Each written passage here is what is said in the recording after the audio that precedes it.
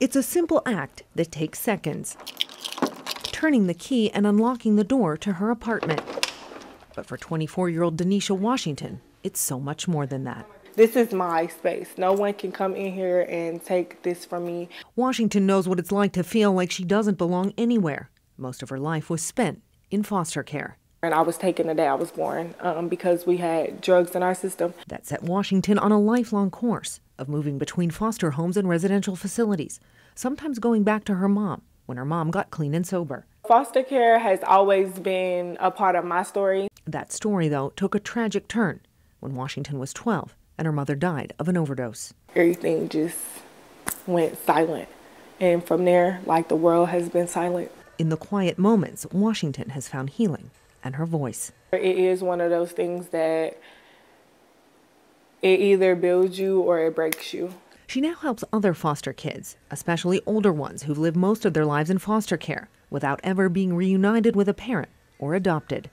I once was that 12-year-old. As of August, the Indiana Department of Children's Services says there were more than 9,200 Hoosier children in foster care.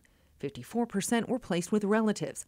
40% were in non-relative foster homes. The rest were in residential facilities. According to DCS, right now there are 157 foster kids up for adoption. Some will find permanent families and some won't. You know, sometimes when they're 16, if they haven't found that family placement, they're ready to just figure out what's next for them.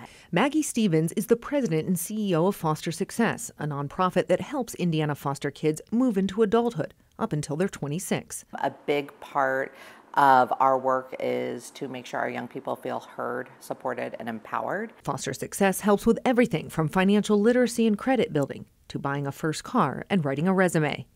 Washington is still part of the program and just started school at IU. She often wears this T-shirt. This is a quote that I am living by. Let yourself feel it all. Washington has and is grateful for it, now hoping she can help other kids in foster care do the same. In Indianapolis, Emily Longnecker, 13 News.